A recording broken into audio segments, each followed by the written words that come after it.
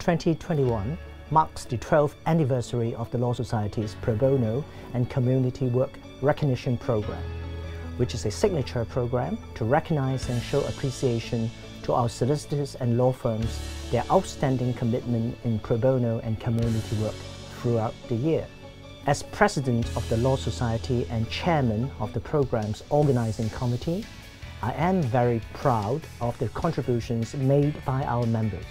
Our program has recorded over 240,000 hours of pro bono and community work done by over 1,750 lawyers and law firms since its inception in 2010.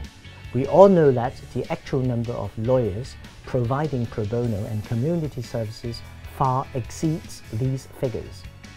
I would like to say a big and special thank you to all of you.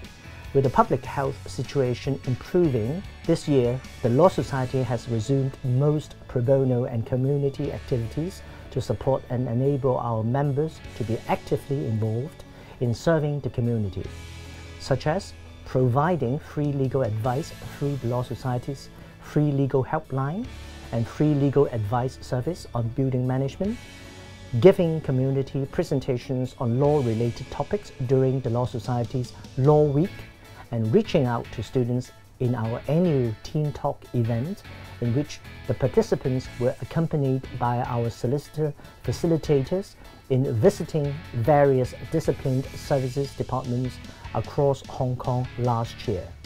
We will continue our efforts in organizing different pro bono and community activities to offer a wide range of choices for lawyers to participate in and contribute to the community. At this juncture, I would like to congratulate and express my deepest gratitude to all awardees and awarded law firms for their selfless contributions. I must also thank the judging panel's members for their most difficult job of selecting the awardees for the distinguished awards. Looking ahead, let's keep up our efforts in delivering pro bono and community work for our community.